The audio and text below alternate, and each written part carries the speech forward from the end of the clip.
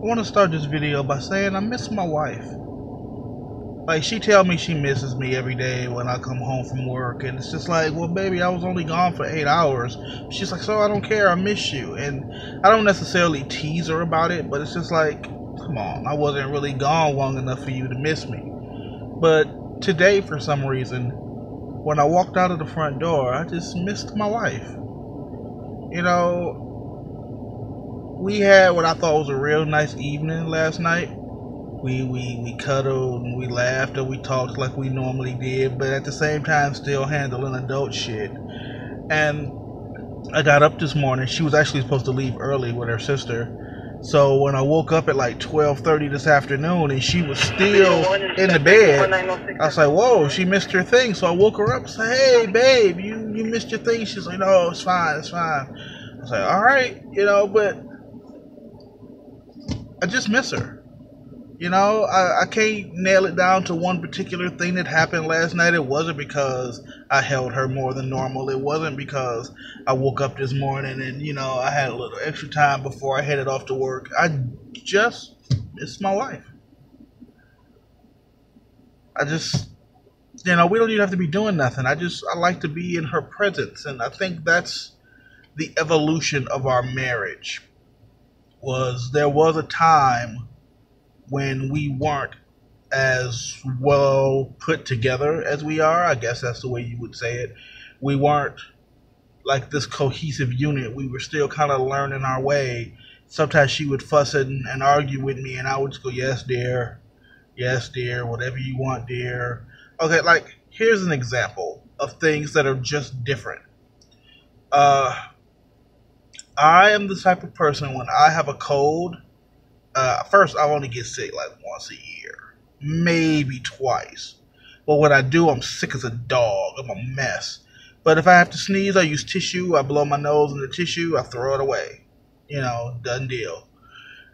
Sometimes, if I have to cough and phlegm comes up, I'll just keep a little trash can by the bed with a plastic bag in it, and I'm just spit in the bag. It's sick and it's a little disgusting, but I've got a cold or the flu or whatever. It's like, it's not gonna be a pretty sight.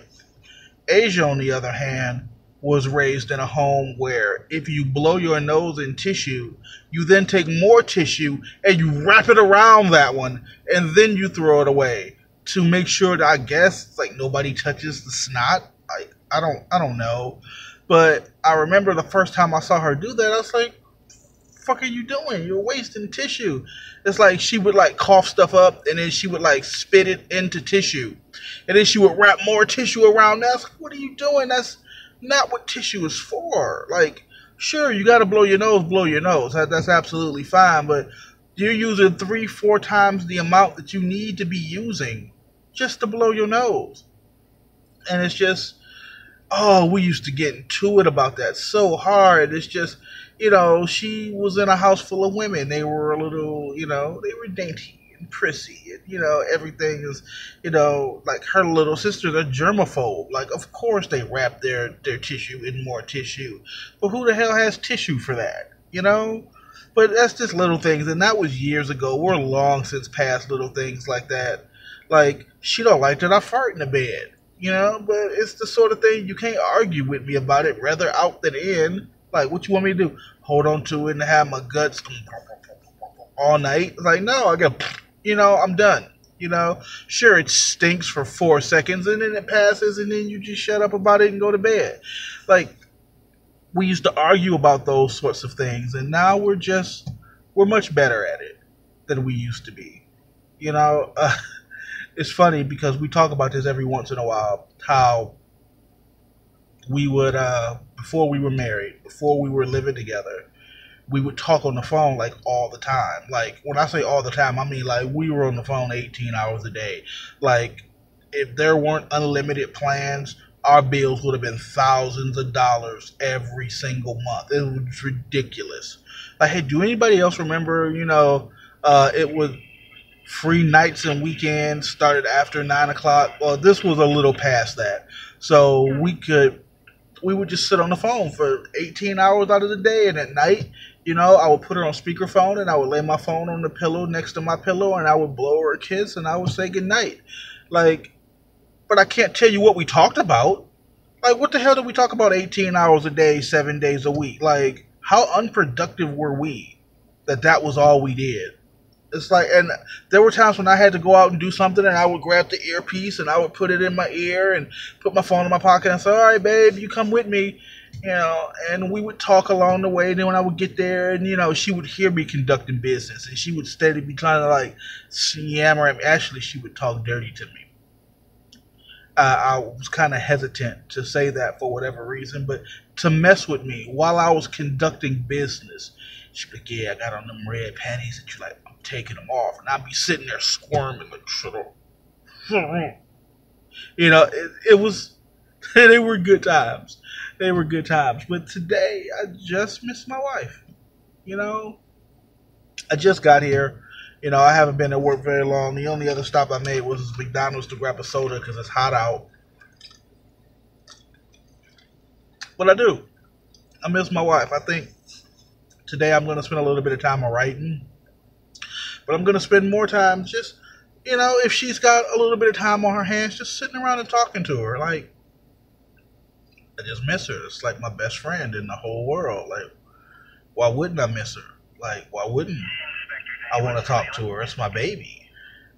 Not that I want to make this a long, drawn-out thing, but I was talking to a friend of mine today. Hi, Vanessa. That's my little sister. I love her so much. I do. And we were discussing, like, marriage. Or pretty much just being an adult, really. Like, let's leave marriage out of it. What? I had nothing to do with me. Oh, stop the presses. There's somebody on the train in the summer without a shirt on.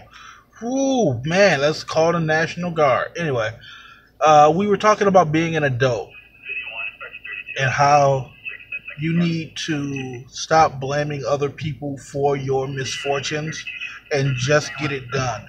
Even if you were set up, even if you were the victim of a conspiracy, something had to happen for them to execute it. You have to accept your part in everything that happens and just move forward. Even if there was no grand conspiracy, the fact is you have to deal with what is. And now it's time to get your shit together and move on and try to do other things.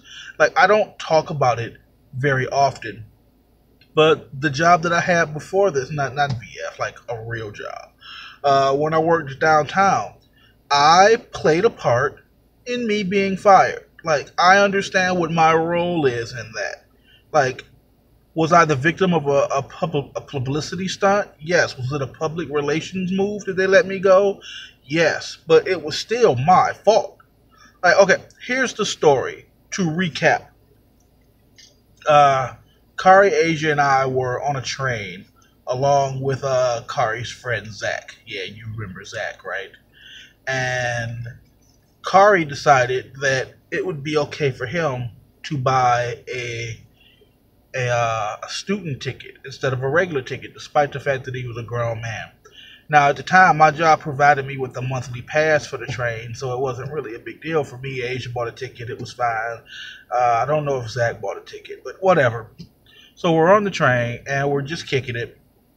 And Officer A. Johnson gets on board the train, and he's just asking for tickets and passes because that's his job. And when he asked for Kari for his ticket, he showed it to him. I don't know if it was expired or if he just asked for whatever his student ID was or whatever the case was. He was in the right to ask Kari.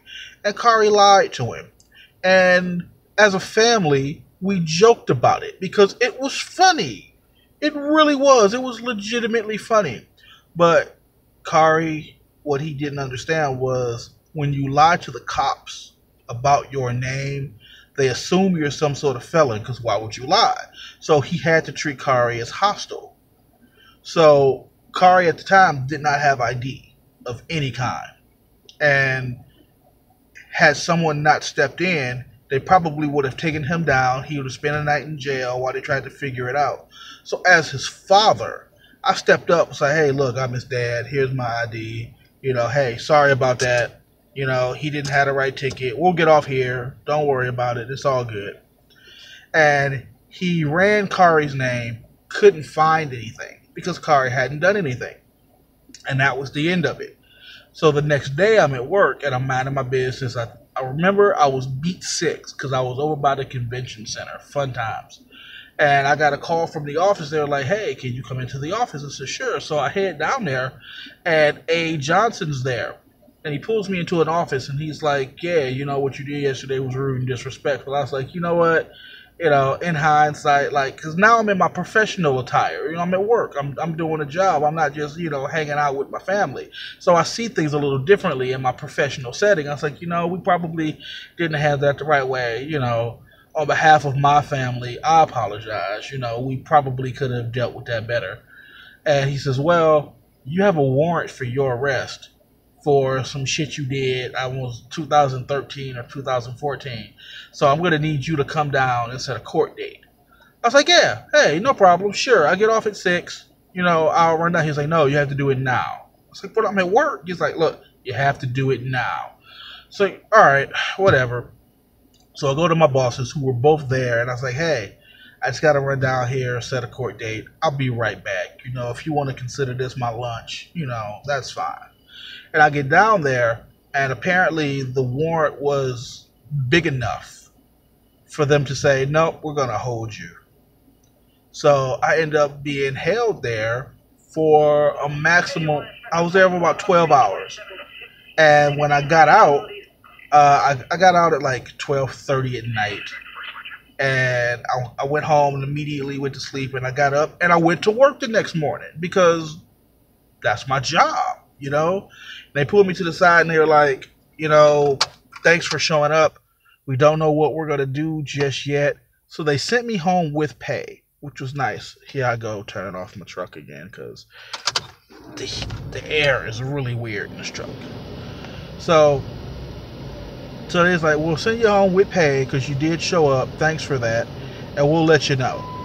It's like, okay, fine, no problem. So the next day, I show up again for work. I'm dressed like, hey, let's go. Because even if they say no, you know, I want to be prepared. If they say, yeah, you can work, and then I'm not in uniform, what does that say? So I come to work in uniform again the next day, and they're like, no, we're going to have to let you go. And they cashed me out for all my vacation time and my sick time.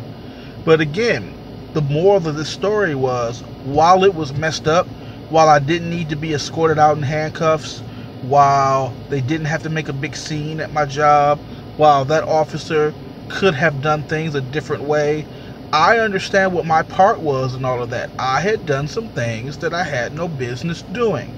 And full disclosure, the warrant was for, there was a time when we weren't working and I was broke. We had no money. And I went to the store and I stole hot dogs and some bread. Like, we were hungry. And I was doing what I had to do to feed my family. Is it right? No. Was it moral? I guess, you know, do what I got to do to feed my family. I'd do it again if I absolutely had to. So, I stand by what I did. But I also understand the consequences of that. So, that's what being an adult is accepting the consequences of your own actions and moving forward. So that's what I did. I moved forward. And as you can see, it took me a while, but I bounced back quite well. Like, here we are. Like, I'm at work right now. Like, I'm on the clock. I'm on duty. And I'm sitting here talking to you. Like, how hard can my job be? Well, my biggest concern right now is I'm just trying to make sure that the truck stays cool. You know, because I'm hot. Like, really? This is my job now. This is what I do for a living. And even though it's coming to an end painfully soon, I'm so looking forward to being laid off. Oh my God. According to sources, there are no permanent assignments available for anyone. And the only thing that they do have are special events. So like, if there's a concert downtown and they need an extra set of hands, they could call you and then you could come down and you could do it. But, you know, that's like, so that's not really consistent work. So they're gonna have to lay us off. So oh my God, I'm looking forward to it so much. Unofficially, our last day is June 30th. So that means that that's a Friday. So I'll be off that Saturday. which I want to say is June half 30 days or 31. I don't, whatever Saturday is, it'll be my first Saturday off in a while. We're celebrating because I don't know what's gonna happen beyond that weekend. Because like come Monday morning, I'm gonna have to get up, get dressed, hit the unemployment office, and do what I got to do. Or maybe between now and then, I'll be privy to more information. But right now, as it stands, is that I'm just gonna go down to the unemployment office. I'm gonna file for unemployment. They're gonna give it to me, and I'm gonna sit my ass on my ass for a couple of months, and then I'll work on something again later. And again, it's through no fault of my own. Like, I didn't do anything wrong. This contract just happened to run out. My company happened to run out of work for us. It's a legitimate thing. It's like, it's no big deal. So I'll do my best to, I'll celebrate, I'll recharge, and then I'll hit the ground running. And it's security. I've got mobile security. I've been a mobile guard now for months. Like, this looks great on my resume. Like, I'll find work. Like, when I took this job, I had to turn down a couple of jobs, including one at Dee Dee's, it's loss prevention, which was right up the street from my house. I had to turn that down so I could do this. So I have no concerns with being able to find work and keep work. It's just this contract ran out. What do you want to do? So, hey, I feel like I've babbled at you long enough. I'm going to go call my wife because I miss her.